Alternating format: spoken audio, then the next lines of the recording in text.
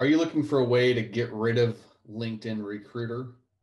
Are you looking for ways to maybe just source candidates in general by leveraging LinkedIn? By the end of this video, I'm going to share 3 strategies that I use and that my clients use to generate and source candidates on LinkedIn with consistency.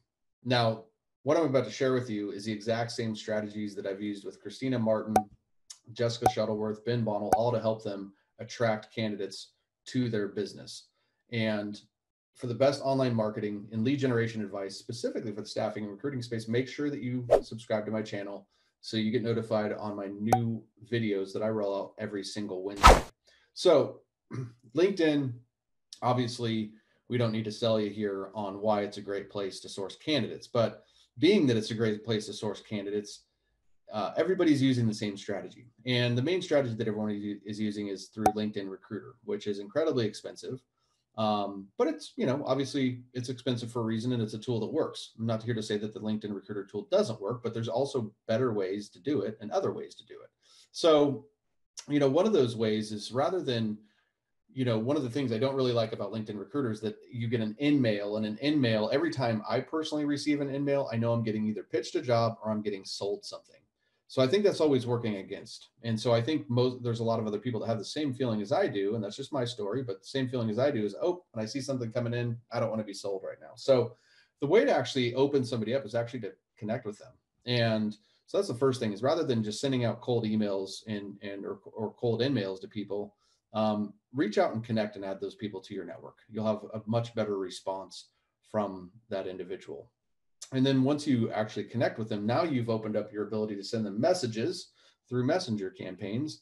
And so the first way I recommend is that you follow up and send a message at the very least the day after you connect with them, but don't pitch your job yet. Just introduce yourself. And then a couple days after that, that's when you might want to come into and sell them, on the opportunity, for example. So the next thing that you can do, the next tip is, once you connect with them and you add them to the network and then you start to message and engage with them, don't pitch right away. The next tip is show up different. And what I mean by this is, there's an opportunity to send people videos through LinkedIn very easily. And there's an opportunity now through your phone to send them a voice note. And so a lot of it with being a recruiter, knowing that a lot of your market and more in some markets than others, but you're talking about people that are getting recruited often in some cases. And so how do I cut through the noise? Well, I got to just show up and be different. I got to know, and there's a lot of other things that you can work on with your positioning, but ultimately, if you send a voice note for the, rather than just sending another generic written message, you might get the attention from that prospect, and you might even get at least the response that you're looking for. With video is the best thing to do. And one of the tips and one of the things we do, that my clients do is basically we will record their LinkedIn profile, and we'll send them a video and give them a quick little introduction of ourselves. And, who's not going to open up a video that has a picture of them and their LinkedIn profile on it.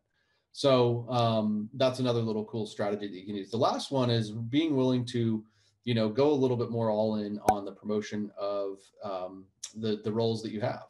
And by doing more video type of posting. So I know a lot of people will just do a generic post. Hey, you got a new software engineer role in California, reach out if you're interested.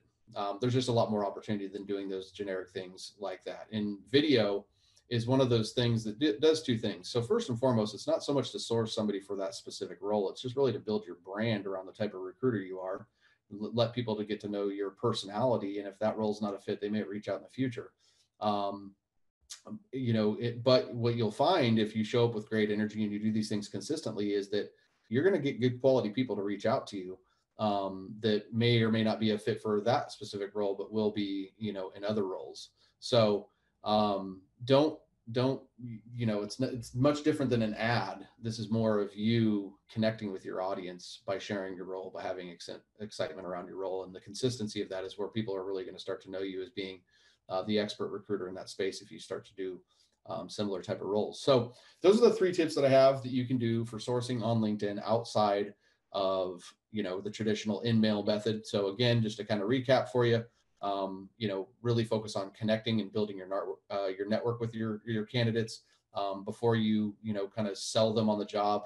Just send them more of a generic connection message and welcome and thank you for their message to get their guard down. And then consent in next tip was to consider using either the LinkedIn messaging feature or the video options that are out there, and send people video or messages through the phone. And then the last one was going all in on video on the actual platform on the feed to promote the roles that you have. So, hey, if you like this training, make sure that you hop in to the training that I got in the description down below. And if you found any value in this video, I would always appreciate a like or a comment or share. This is Donnie Gupton. We'll see you in the next one.